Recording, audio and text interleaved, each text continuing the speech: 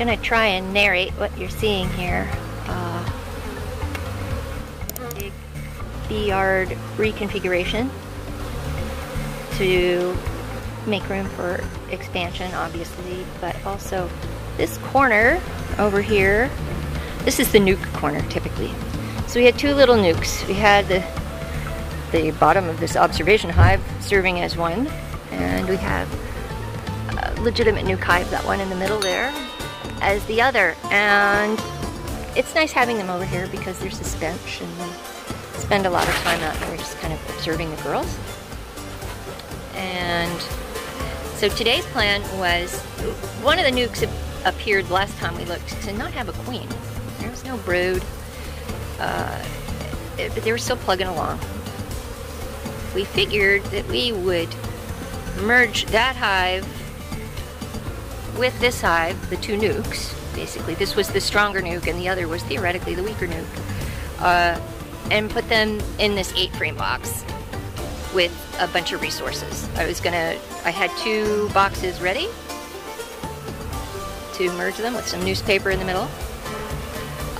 But I wanted to make really, really sure. So I inspected the other nuke first, the white nuke that I just showed you.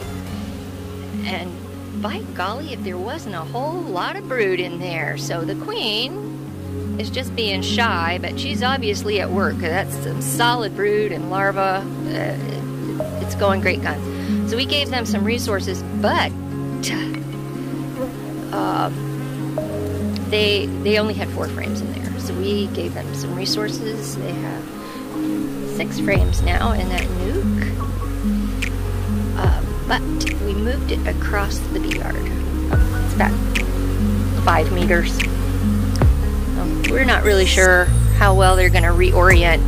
We didn't intend to do that during the day, but this hive, this was the other nuke in the observation hive. And now they're over here. And this stand that you see underneath there, that old tea cart with no wheels, they're kind of oriented to that. So they're getting the hang of it, but I'm concerned that the bees from the other little nuke are still coming over here because this was their spot. So we'll see.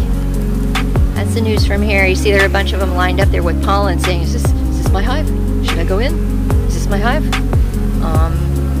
So as much as yes, there's a queen in there and lots of brood also. As much as that pheromone might be getting out, you know, it takes some doing to rework.